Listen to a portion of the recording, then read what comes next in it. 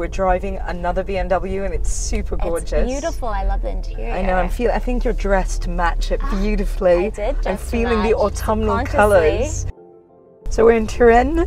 I'm so excited to be here. I love that this was sort of like the first capital of unified Italy, and it's also where Nutella was invented, and of course where the architect, ski jumper, photographer Carlo Mellino, he was from here.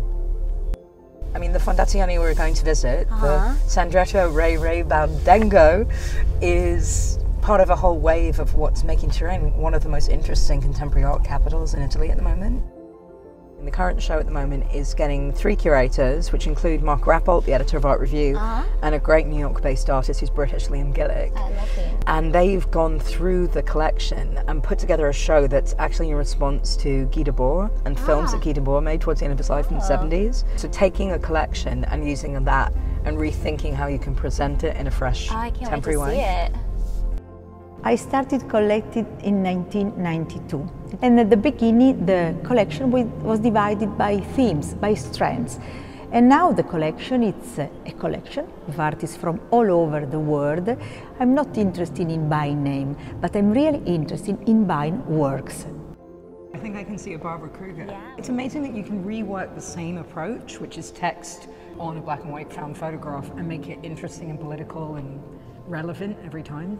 And it's kind of, what's so amazing is it's feminist, but it doesn't feel dated. So this is Hans-Peter Feldman, the day after September 11th, and his work is all about this kind of sense of repetition, the manipulation of photographic imagery. It's also really interesting seeing how like some of the images were reused around the world in different ways. And what was chosen from where. Yeah, and also if you don't come from an art background at all, you're still going to have an emotional reaction to this imagery. Absolutely. I mean, it's a perfect connection to Guy Debord and situationism and how to look at a collection in a fresh way and reinvent it through contemporary shows. Yeah. So this is a whole room devoted to Russian-American-based artist called Sanya Kantorovsky. It's called The Letdown, and he was really interested in this idea of these Russian council blocks that were all put up. And in a way, there's a lot about the failure of the Soviet concept, the failure to be an individual within that. I really like this one with the little boy looking at a pile of many skulls. I kind of love that kind of sweetness, tenderness, and then watching death. And you don't see the skulls until you're close. No, I didn't notice that until we got here. Me neither. I kind of want to give him a cuddle. What a great collection. So interesting, so well curated. I absolutely loved it.